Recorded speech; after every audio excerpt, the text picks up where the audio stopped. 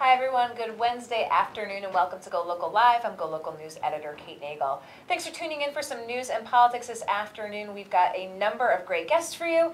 And kicking off this afternoon is General Treasurer Seth Magaziner. Treasurer, thank you for joining us Thanks today. for having me. Good to be back. I appreciate it. Here in the heyday of summer, it seems like the end of General Assembly session was quite some time ago, but I want to kick off with one piece that went through this past year. That is the Student Loan Bill of Rights, recently signed into law by Governor Raimondo. So let's talk a little bit about that. We covered the issue throughout the year, but again, folks watching now say, tell me a little bit more about what this entails. Yeah, we're excited about this one. So as I think everybody watching knows, there is a growing student loan crisis in this country and in this state, and it's having really profound effects on our economy, right? People who have student loans and are having a hard time keeping up with their payments are less likely to start a business, less likely to buy a house, more likely to put off major life events like getting married. You know, that has an impact on the hospitality industry here in Rhode Island. And so there really are economic repercussions from the student loan crisis all throughout our state. And one of the factors driving this crisis is bad behavior in the student loan servicing industry. So the student loan servicers, these are not the lenders, these are the collectors, right? The debt collectors, the ones that process the payments out of your bank account. And this is a poorly regulated industry nationally. There are countless instances of student loan servicers, either willfully or through negligence, messing up people's payments, right? Drawing the wrong amount, doing it at the wrong time, charging people double, missing payments, causing people to, have their credit scores dinged, causing people to accidentally default on their loans, not educating people about loan assistance programs that they're legally entitled to. And so what the Student Loan Bill of Rights does is ensure basic consumer protections for student loan borrowers, basically saying that if you're a student loan borrower, you have a right to have the right amount drawn from your bank account and the right timing, and to be educated about what the best options for you in terms of a repayment plan. There are a lot of student loan borrowers who are trying to do the right thing, who are trying to pay off their loans every month like they're supposed to, and through no fault of their own are being put into dire situations. So that's what the Student Loan Bill of Rights is going to address in Rhode Island. There are only a handful of other states that have done this so far, so we are among the first, and we're very excited about it. So tell us a little bit about the resources that need to be available through the office, because now that this is in law, again, if folks have issues with their student loans, I imagine saying, hey, I think I heard the treasurer say something on Go Local Live. I seem to be having a problem. Do you anticipate having to allocate, dedicated resources in your office to help those folks? Because let's be honest, a lot of folks have student loans. Yeah. So one of the great things about this legislation is that now finally people will have a place to call. So if you feel that your student loan servicer has done something wrong, has drawn the wrong amount, has mistimed your payments, has miscalculated your progress toward repayment, which is very common, you will be able to call the Consumer Protection Unit at the Attorney General's office. Okay.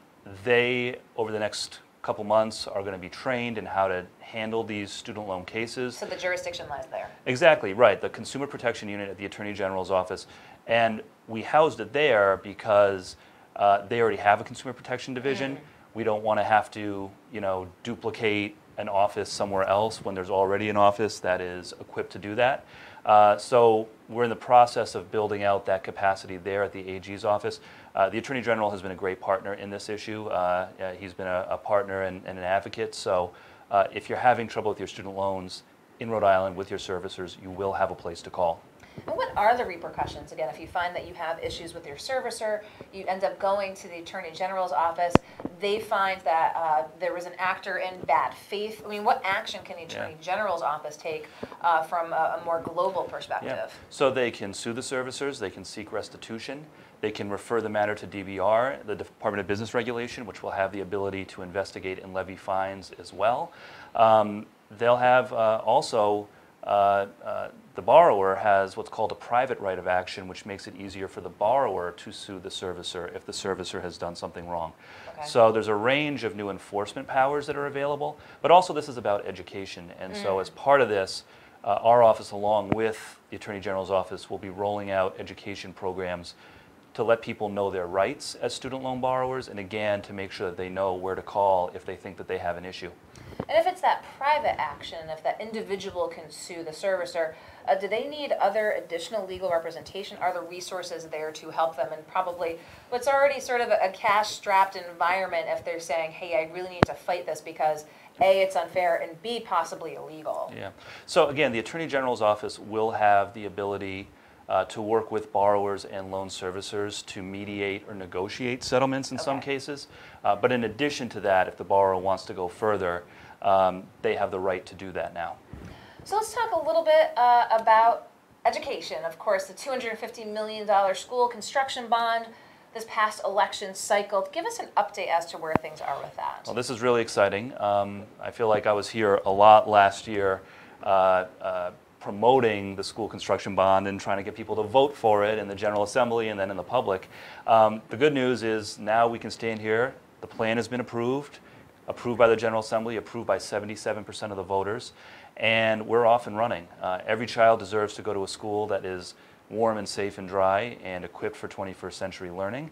And we are about to embark on an unprecedented amount of school construction activity in Rhode Island. So the $250 million bond was part of it, but that's part of a larger program. We're looking at nearly $2 billion that's going to be spent over the next 5 to 7 years repairing schools all across the state. Some of it has already started. There's going to be a ribbon cutting for the new middle school in Barrington that's opening this fall. There's work going on at the Lincoln High School, a major renovation. There's a new high school being built in East Providence, but there's much more to come all across the state of Rhode Island. City of Providence is going to be a big part of it, and it's important not just because of the right that students have to be safe in school, but this will also be an important catalyst for our economy in the long term. If we want to give students the opportunity to succeed in the 21st century workforce, we need to make sure that they have science labs, that they have career tech facilities that are up to date. And so this is going to be very exciting, I think. The work is already beginning. The big surge will begin next summer. A lot of these projects are still sort of in the design phase, but you're seeing some work being done, some shovels in the ground already, and then I think at this time next year, you're going to see that ramp up statewide in a really significant way. And so you mentioned a few of the schools already getting addressed with their needs. Let's talk, I know we've discussed this before, but of course parents, families, students who might be watching saying, hey, I go to a school that's definitely in some need of repairs. Let's talk a little bit about that process, about how schools approach the state, said that this is what they were looking for with assistance, and then again, how might folks know when their school might be in that list and how that was decided? So one of our guiding principles in this whole program was that any decision about what kind of work to do, whether to renovate a school or replace it or consolidate or whatever, should be local decisions. This should not be the state coming in and telling local communities what they have to do. So if you're a parent or a student and you're concerned about the condition of your school building, the first thing to do is to talk to your elected officials, your town council, your city council, your mayors and administrators, because that's where the plans are really born. At this point, more than 20 school districts have already stepped forward and gone to the State Department of Education and indicated that they're planning some major school construction work as a result of this program. So more than 20 school districts are in that process. That's a big number. And again, it's all across the state, urban, rural, suburban. A number of these projects have already been approved. We've already approved nearly $300 million for Providence. We've approved, obviously, the East Providence High School, Lincoln, Barrington, others. But there are many more school districts that are in the pipeline working their way through that planning process. And again, I think the bulk of the activity is going to begin next summer. So let's talk a little bit about a report recently released by the office. This is debt affordability in the state. Speaking of infrastructure and responsible borrowing, of course, looking out with cities and towns' fiscal capacities and even statewide as well to be borrowing moving forward. Give us a holistic look about what the landscape looks like. Well, first of all, it's important that we continue to make these investments in repairing our infrastructure and making our state more economically competitive. That's an important part of how we grow the economy in the long run is making sure that we're fixing our schools, our roads, our bridges, our ports. So we will and we should continue to do bonding for those big capital projects. But at the same time, we need to make sure that we know what the appropriate limits are so that we don't overextend ourselves and borrow too much. So that's why we released the debt affordability report last week. This is the second time that we've released a comprehensive debt affordability study for the state of Rhode Island. What we basically found was that the borrowing for the state and most of the cities and towns is well within acceptable levels. So we can afford to have some bonds on the ballot statewide again in next year's election. Most of the cities and towns also are well below what we consider to be the danger zone when it comes to borrowing, so they have capacity. We did find 7 cities and towns that had liabilities that were higher than what we recommend as the ideal levels.